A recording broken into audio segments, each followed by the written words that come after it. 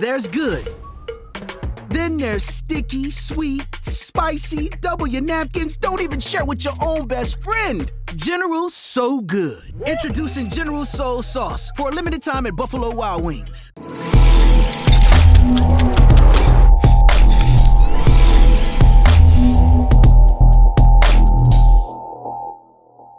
Here with the head coach of Grosse High School, Kyle Lesperance. And Kyle, first and foremost, man, I want to say congratulations on getting to a state final.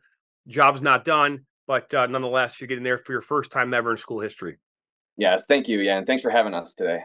Hey, no worries. I mean, looking at your record, 17-2-4, you were ranked in the top 10 throughout much of the rankings here for the Michigan High School Soccer Coaches Association.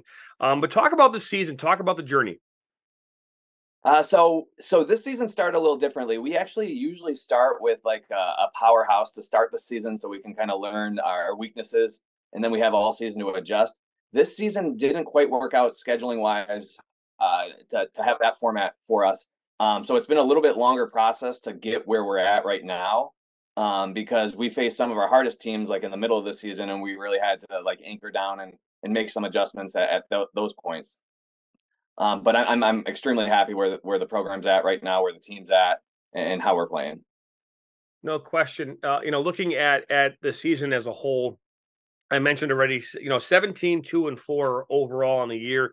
I mean, looking at statistics, you guys scored 100 goals this year, allowing just 15 along the way. I mean, talk about that for a second. That's a lot of goals to score, first and foremost. But the more important one here is the goals against, 15. Yeah, so we take pride in our defense, and defense is kind of a dying art. A lot of teams don't take the pride in it. And for us, it's not that every game that we go into, we're just in full control of. There's times where our defense and our midfield doing the bulk of the work, and we might only get one or two opportunities on offense. So we really rely on our midfield and our defense to do a lot of the dirty work to keep us in these games. Um, and there's 3 games this season. There was only 3 games this season that we allowed more than one goal. So we take a lot of pride in that too. Let's talk about the semifinal game here for a second. You guys went up against the powerhouse in Flint Powers, right? A team that's been to the state finals before, won it numerous times. You win that game in a shootout, going 10 deep in a shootout. Let's talk about that for a second. Oh man, it was crazy. Super exciting, but nerve-wracking at the same time. We've been working on penalty kicks for a long time, so we were confident with it. We keep stats on it. We keep the direction our players go. We take extensive notes on it, but you don't really ever anticipate having to go and pick that 9th, 10th, or beyond that player to take a PK. We were kind of expecting it to end after the first 5, and we were excited to still be in it, but it was definitely nerve-wracking. So it's your first state finals in school history. Obviously, on the men's side, there are numerous state championships over the last number of years. Knowing that, have you had a chance to talk with Coach Evans about this process and what it's like? So he reached out after the Flint Powers game, and just congratulated us and told us to enjoy the journey, take it one game at a time, and that it's basically playoff soccer or survive and advance, and that's kind of how we've been approaching it this season. And we've talked prior to the playoff starting. It doesn't have to be pretty. At the end of the season, if you can say you played pretty soccer, but if you're out, you're out, and you're at home watching the rest of it. And we're happy where we're at. We're happy with the way we're playing. Obviously, we'd like to see a little bit more of the ball than we did against Flint Powers, but we're also very comfortable not having it at our feet. I mean, obviously, no question about that. You're in the state final here, playing tomorrow, and talk about that message, because for someone that's played and been in the state championship myself, that was almost 20 years ago for me. Times have changed, right? The way that process, the way the game, the atmosphere, everything about a state final has changed over the years. But what is your message to your team to make sure that they stay calm, that they stay, disciplined with all the extracurriculars that happen in the state final?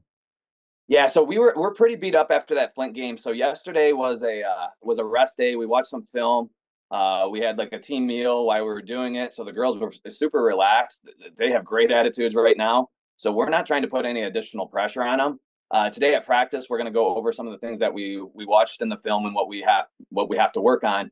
leading up to the game, but we really are kind of approaching this as like a no pressure type thing. I don't think a lot of teams expected us to be here. We expected to be here. We've expected to be here the last few years, and we just kind of missed out on some quality in some positions. But we're ready for it. We are ready for it. The girls they're loose. They're ready to go, and they're really enjoying the moment. And I would be remiss if I didn't say who you're playing, right? You're playing a team in Hudsonville Unity Christian that, has won 14 of these along the way. And not that should scare or to put fear in any team. It's a big challenge to go up a team that's been there this many times. They were there last year, right? So, I mean, talk about that for a moment. Yeah, so that's where those like tough games earlier in the season come in. And in years past, and in 2021, we faced Detroit Country Day, who at that time was like a team destined to win any division they were in. They could have won Division One, they could have won Division Two. They ended up kind of coasting through Division Three.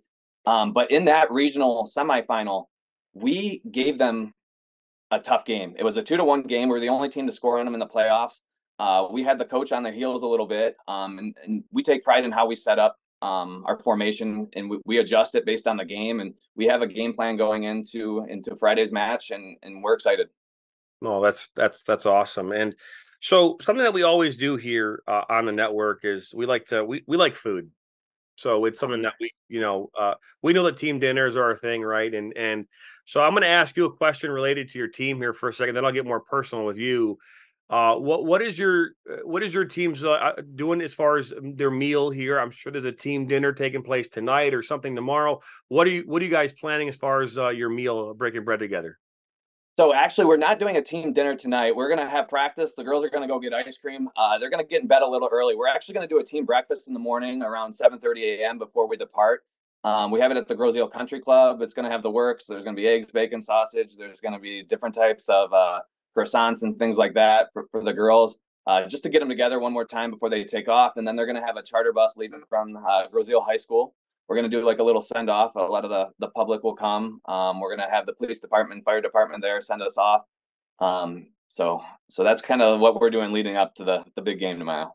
Now the game tomorrow is at 1 o'clock at the Martin Stadium. Will be available on the National Federation High School Network, NFHS Network, at 1 p.m. And we're excited for you guys in that matchup. Before I let you go, this is a personal question. What is your go-to meal?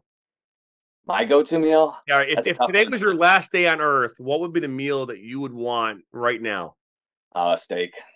Okay, all right. And how would New York strip steak? And what would you have with that steak? I would double mashed. Double mashed. Double mashed. Yeah. All right, very cool. All right. And then last but not least, the sweet tooth. What is your go-to candy? Oh man, it depends on my mood. I'm big on like Skittles.